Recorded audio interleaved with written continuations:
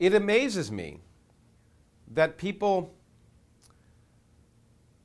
have pre-existing notions that defy the evidence of reality, but that they hold on to them so dearly.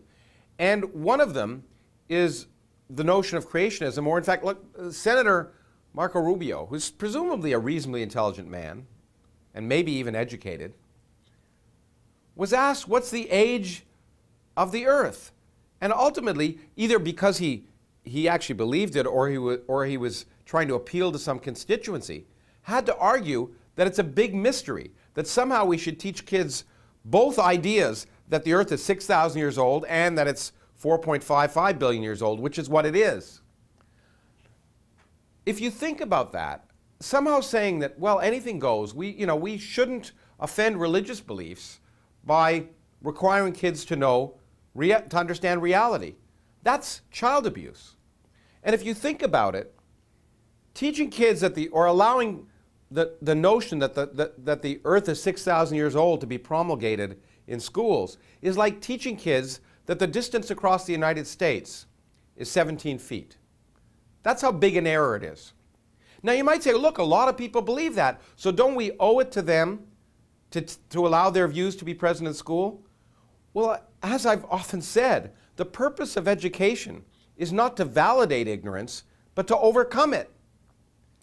50% of the people in the United States, when we probe them each year with the National Science Foundation, think that the sun goes around the Earth, not that the Earth goes around the sun. When we ask the question, we provide the question, the Earth goes around the sun and takes a year to do it, true or false? Almost every year, 50% of the people get that wrong. Now, does that mean in schools we should allow the anti-Galilean and Copernican idea that the sun goes around the Earth to be taught?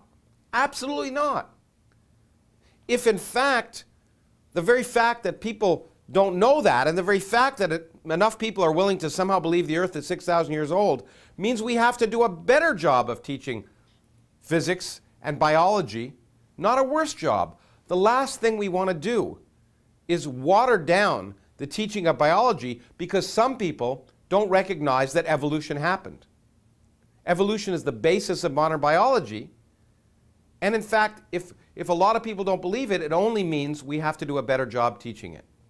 So once again, I repeat, the purpose of education is not to validate ignorance, but to overcome it. And to overcome a situation where a United States senator can speak such manifest nonsense with impunity is vitally important to the healthy future of our society. Technology and biotechnology will be the basis of our economic future.